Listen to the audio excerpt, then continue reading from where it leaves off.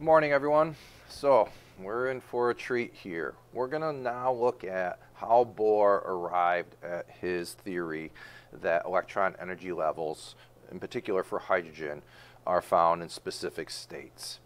It's an interesting story because he basically made up an equation, a theory that he had no physical basis for making, but it worked, or at least it worked for hydrogen, and that was important. Later quantum theory, a few decades later, finally took what Bohr did, refined it, and was able to explain from spectra, especially for more complicated atoms. In other words, atoms with more than one electron in it. But this is a starting point, and it's a really interesting problem that gets pretty detailed. So there's a lot of derivation here. So I'm going to try to get through the first page in the 15 minutes I have, and then I'll do the second page in a follow-up tutorial. Okay, so we need some background to understand why Bohr did what we did. So it all centers around a spectrum for a hydrogen atom. A hydrogen atom is simply one proton surrounded by one electron. And if you look at this diagram here, I know yours is in black and white, you will see that there's a continuous spectrum from blue to red, but hydrogen would show, I think, specific lines for specific colors. And so we want to explain this as physicists, and this had been known in the 19th century. Okay, so certain physicists, a guy named Balmer, Lyman, Paschen, you may remember those names from chemistry, okay, they followed, the lines followed a specific pattern. And again, this was for hydrogen only, all right? And it was this equation here. They could basically say, if you take 1 over the wavelength of that particular line, right, that's the color, it equals some number r, and then multiply by 1 over n squared minus over 1 over small n squared, where n and little n are just integers, 2 and 3, 4 and 5. And the r was called the Rydberg constant. The interesting thing is, even though this equation could reproduce the spectral lines for not only what we see here, but also into the infrared and ultraviolet, and that's why different series of different physicists gave rise to different series which go towards the ends, no one could explain the physical basis for this. Not even Rutherford, when he did the gold foil experiment, came up with the nuclear model. And no one knew what the meaning of R was. It was just a constant that held it all together. So Bohr comes along in the early 19 teens, right, early 20th century, and he attacks this problem, and this is important. He attacked it from a quasi-quantum approach. In other words, he mixed classical physics with quantum physics. And to Bohr's credit, he didn't have an issue with the quantum ideas that were coming out of the first decade of the 20th century. Planck's idea, Einstein's idea, Bohr was never really hampered by the old school approach. He said, hey, we know this quantum thing seems to be real, let me apply it to an atom. Because if you really think about this, spectral lines are quantized, they're discrete values, they're not a continuous one, so that would imply there's something going on in the atom that needs to be quantized, okay? And so he said it's got to be something about the orbits, since he's simply since that is what explains what the spectral lines is. So he needs something to be quantized about the orbits. And then what does he look at? What quantities can be quantized? We already know it's energy, but orbits are about moving around in a circle. And what property do objects have when they move around a circle? They have velocity, they're accelerating, they do have kinetic energy, they have potential energy, but they also have angular momentum. And that's what he focused on. As he said, without any physical basis for saying that, angular momentum must be quantized in any electron orbits. So he took that idea and ran with it. So this is what our derivation is going to do. What if we quantize angular momentum and apply it to electrostatic forces that hold an electron to a proton? Okay, so let's recall from last year. What is the equation for angular momentum when you have a mass about in orbit, right? So I've got some central mass, I've got another mass orbiting around. How do you calculate the angular momentum? Okay, so there's different versions we learned last year. You remember, maybe you learned that L is equal to I times omega, but we're going to do it in terms of linear quantities, and we're going to transform the I omega into the momentum of the object, mv, cross product to the radius, or just MVR. Okay, so that is the linear way of looking at angular momentum.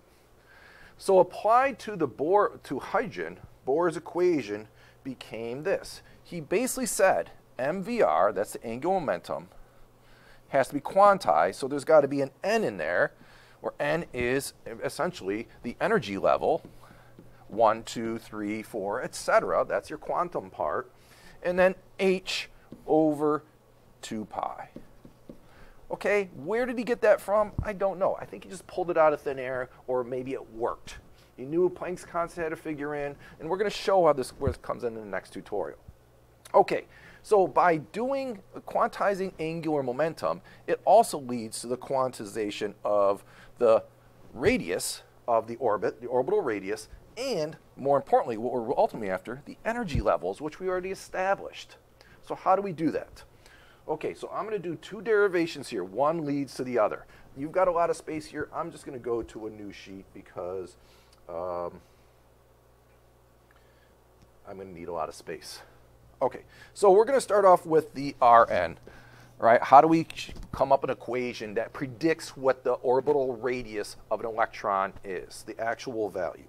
So again, this is where the quasi-semi-classical comes in. He's going to treat that electron as a traditional orbit. So there is a centripetal force that's causing it to accelerate centripetally, and that's going to equal mv squared over r. Okay, so we did the same derivation last year with planetary orbits. So the only difference is how we treat the Fc and the V. So let's start with the V. So he's going to take that quantized angular momentum and solve for V in this case. So if you take the equation that I have in the box above, I know it's not on this page, we can see that V is equal to n times h, over 2 pi, and if I move the r over to the other side, 1 over mr. Okay, I'm just going to separate that out, but you can combine that all. Okay, so, and what's the centripetal force? Well, again, if we have a nucleus with an electron going around and around, that's Coulomb attraction. So that follows Coulomb's law. So that's kqqq over r squared. But we're going to, instead of, since we know it's the charge on an electron and charge on a proton, which are the same charge, the elementary charge, we're not going to call them q, we're going to call them e. So there's our k, our electrostatic constant, e squared, right? That's q times q, all over r squared. Okay? So that's Coulomb's law right there. That's going to equal mv squared over r. And now I'm going to substitute this into here. Okay? And we're going to big mess. So we're going to get equals. Actually, I'm not going to do that yet. All right, I'm just looking at my notes here. So let me solve for r first, because that's what we're after, and then we'll substitute into v. So if I cross multiply, do some algebra, I will see that the radius of the orbit is equal to the Planck's, or the Coulomb's constant, times the charge of the electron and proton squared, divided by mv squared. Okay, now I can substitute in what we have for v down into here. And I'm probably going to do a second step just to save some time here. Okay, so since I'm dividing by v squared, all these terms are going to flip over when I do that. So that becomes ke squared. That's not going to change. And now I have my substitution. I get 4 pi squared, right? That's the 2 pi squared right up there. Okay, times m r squared. Now, I'm not squaring the m. I'm trying to show you where I'm coming from, right? Since I'm doing it in one step. So I have m r squared. I'm squaring this term right here. But since there's an m right there, one of them cancels out, but the r's don't cancel out, over n squared h squared. Okay, so I'm almost done. Only problem is I have r on this side of the equation, I have r on this side of the equation. So I know this r is going to cancel out with one of these r's. So let me rewrite it to give the final result. And this is not in your reference tables. You're not going to have to memorize it, but we're going to use this to our next derivation. So we can say the radius, depending on the energy state, right? That's our quantum number. The first level, the second level, etc., is simply equal to n squared, so there's your quantum level, times h squared, all over ke squared 4 pi squared m. Okay, so that's pretty interesting. So you can excite electrons at different energy levels, 1, 2, 3, 4, etc., and the radius will correspond to that by this quantum value. And again, it worked. Now, the reason I'm doing this derivation again is so now we can come up with the energy levels, which we've already talked about, and which can explain that interesting equation that Balmer and Paschen and Lyman discovered decades earlier. Okay, so I'm going to go over, actually I'm going to try to fit it right here. So in order to figure out the electron energy in an orbit, it's similar to what we did with planets in orbit. The energy in that system is the sum of the two types of energy, which is potential energy, in this case electric potential energy, plus kinetic energy. Okay, so again, the total energy of that electron in its orbit is the sum of these two. So we just got to calculate each one in turn. So let's take the kinetic energy. So kinetic energy is 1/2 mv squared. All right, now we're going to do a little mathematical trick here. We're going to relate this to our centripetal force. If we go back to, see if I can scroll up, this equation right here, right, the generic equation for any centripetal force, we see that there's an mv squared in there. So I can do a little tweaking and I can say, look at 1/2 mv squared is really just equal to, right, 1/2, so I'm going to 1/2, my centripetal force times r. Okay? So you need to convince yourself of that, but look at, if I move this r over to here and I multiply it by 1/2 and multiply this by 1/2, I've got 1/2 mv squared here, and I've got what I just put over here. And we'll see why that's helpful later. Okay, so if I substitute in the centripetal force, this becomes my kinetic energy is going to be 1/2. Now, what is my centripetal force? Again, that's Coulomb's law, so that's K E squared all over r squared times r, so that just ends up to be 1r there. So there's our expression for the kinetic energy in terms of the charges of the electron and proton and the orbital distance, and that's where this is going to come in. Now, potential energy. Well, if you recall, the potential energy, you don't have to write this down, electrostatic potential, actually I don't know why I'm using PE, let's stick with U.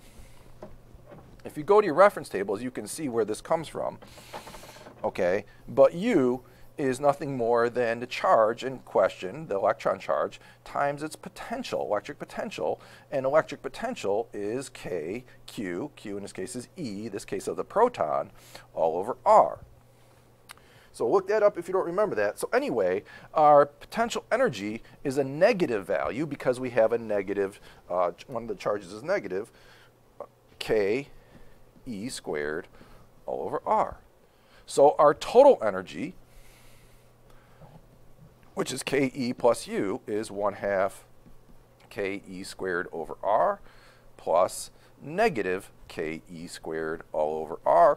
And if you do the math, you get negative 1/2 Ke squared all over R. That negative is significant. If you recall last year for planetary orbits, to have a negative total energy means you're bound, okay, which we expect. An atom is bound to the proton. That's what makes it a system. Okay, now we can bring in the derivation from the orbital radius. And I'm running out of time quickly here, so I got to make this quick. Okay, so now we can substitute in this value right here into this value right here. And I'm going to try to do that with minimize the algebra for you. Okay, you can work that out. So I'm going to say my total energy is equal to negative 4 pi squared. Okay, all I'm doing is substituting in the r value all over 2. That's the 2 that comes from here. All right, K squared e to the 4th m over n squared h squared. Okay, again, I've taken this r here, this whole thing, and substituted in this r, and I'm simplifying. So I just do one more step. Okay, the 4 over 2 becomes 2, so this becomes negative 2 pi squared K squared e to the 4th m all over h squared, and then I'm going to pull out that 1 over n squared. And it's that 1 over n squared is what we saw in the equation at the very top of this. And here's a cool thing. If you plug in all the numbers for this I'll tell you in the next one.